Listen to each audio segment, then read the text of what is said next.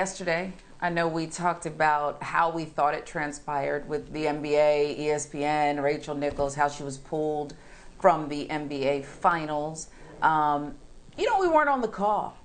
We don't even know if there was a call between ESPN and the mothership at the NBA. I mean, but we know how things work. So they were, somebody was on the phone, okay? Maybe they used back channels, maybe they were on WhatsApp, I don't know. But somebody communicated something and suddenly Rachel was pulled. The Jump was back, her show on ESPN. But it also struck me that, Adam Silver, we're in the middle of the finals.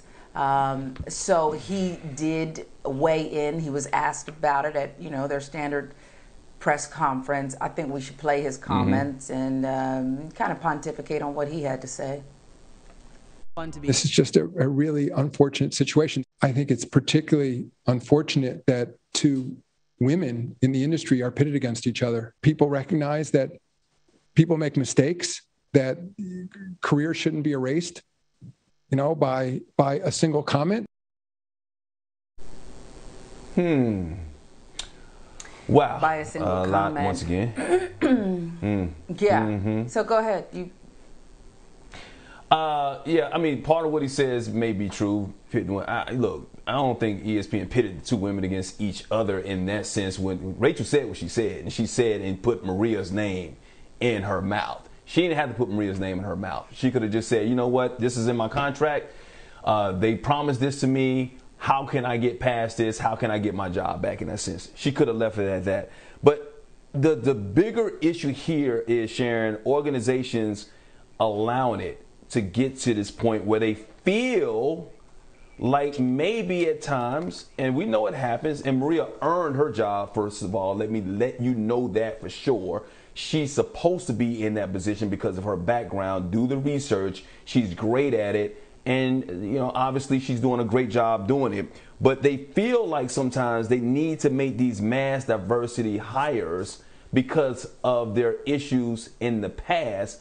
And that causes the environment of conflict where, Sharon, and we've been there before, right?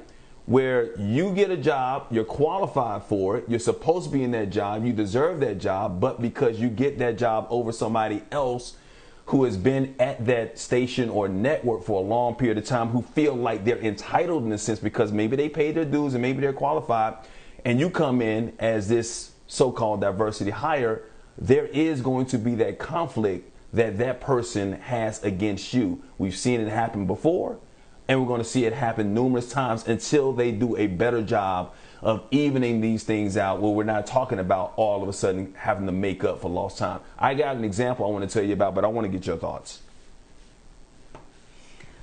My thoughts are they just haven't changed much. And Adam Silver did whatever his diplomatic thing is. He obviously has some fondness for Rachel Nichols because even in that clip, without saying her name, he said, one mistake shouldn't erase her career, whatever. I don't think people should be canceled for one mistake unless they are completely, ridiculous and this is exactly who they are. Whatever. You're just not going to get me, and this is going to sound callous, to care about Rachel Nichols. Okay? And you're not going to get me to go down this rabbit hole where I'm going to turn Maria into a victim. What was said about her was ignorant and wrong. And she's going to be great, and we're going to continue to support her. I don't care. Listen, I ate too much during the pandemic, and now I'm fat. Facts, okay? I ate too much. I can't ignore the food. That's why I'm relentless in my focus on ESPN. They pitted two women. Tomorrow it could be two other women. All I'm saying, and they've been doing that, by the way, for years, okay? They pitted black against white. It is my personal belief that they played that inside game where we're not part of those conversations as people of color, and they pulled this woman aside who had something in her contract and said, look, I know it's not fair, rock with us for a minute, we gotta do this. Instead of, if they did not believe Maria Taylor was the best candidate for the job, they wouldn't have given it to her, or they shouldn't have given it to her. And then they should have been honest, though, if they did, with Rachel Nichols. Okay? So you're not going to get me to dissect Rachel Nichols. You're not going to get me to dissect the timing, the leak, the this, the that, the woman who leaked the... I don't care. I care about, because in a matter of time, we'll all move on. Maria will retire, Rachel will retire, or they'll be retired. You know, in this business, very few people get to choose their exit strategy, and we'll be on to the next person who they do this to. A best predictor of someone's behavior is their previous behavior. And with ESPN, we have, since its inception, their ongoing behaviors. And that's what I'm talking about. So you say, I believe, I was there, I know, and I saw firsthand the experience that this has brought about when it causes this conflict. When I first got to ESPN, and I hope these guys don't mind me telling this, but they had no black coordinator producers, meaning senior producers. None. I think they may have had one. And they needed some because they were under pressure. Guess what they did? They hired 5 or 6 black men all at the same time, threw them in the mix. Very qualified black men. As a matter of fact, 2 works at our network right now. I'm not going to say their names, but 2 work at our network, and they can tell you about their own personal experience being at ESPN. Do you realize the type of treatment that those black men got while they were at ESPN around 2003, 2004 when they first came in there? And the vitriol and the hate and the lack of support that they got from a lot of the people who had been there for a period of time, producers who felt like, oh, I am entitled, it is my right, I am next in line to get that situation. And you don't think for a second that some of the executives at ESPN, when they made that hire, said we need to make this hire to those people, explaining why they didn't get that job? That causes that type of conflict. That causes that type of vitriol. And they didn't get the respect, they didn't get love, they didn't get support. And as a matter of fact, it affected performances overall, because when you come in and you're supposed to be in charge and you're supposed to be somebody's manager, but they're not listening to you because they don't respect you, because they have been made to feel like you're not ready or deserving of that job, that is a problem. And that is the problem not only at ESPN, but other networks and other companies around this country that needs to be fixed. Bottom line.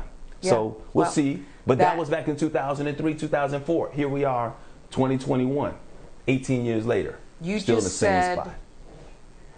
You just said what I just said. And how long were you at ESPN? Because I'm going somewhere with this. Almost 9 years. Almost 9 years. That's a pretty good run. ESPN, regardless of what other sports networks are out there, is the one, is the standard, has a monopoly on this thing. It is what's in everyone's mind when you think of a sports network even today. That's sad to me, okay?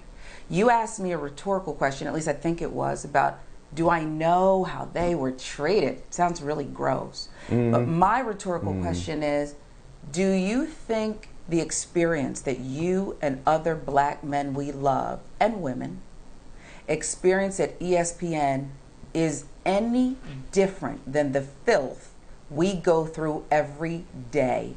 There are places out there that are even more disgusting. And by now, you know how I feel about the disgustingness that is ESPN, okay? I'm telling you, there's some that top it. So we get it. So I'm not going to get in the weeds about Rachel Nichols and her white privilege private comments to LeBron's advisor. I don't care that much about her. I don't care that much about the jump, the situation. I just don't care. This is a situation, and this is what I do care about, that is identical to people working at blue chip companies across America and mom and pop stores everywhere. It's disgusting, it's valid, and when we sit up here and talk about 2 women who may be supremely qualified or just kind of qualified, to me, it takes away from where the responsibility lies. And that's with those gross executives at ESPN. It's about them. What are they losing this morning? What has been taken from them? Right. Nothing. and still no apologies about what they've done in this situation. And other networks, and like you mentioned, it's not just an ESPN problem. It's across the country, and not just in broadcasting, but in all major organizations. We've seen it, but things have to change. Maybe putting the spotlight on this can start that change. But once again, what I went through, or what the CPs went through, was 18 years ago. Let's see if it changes this time.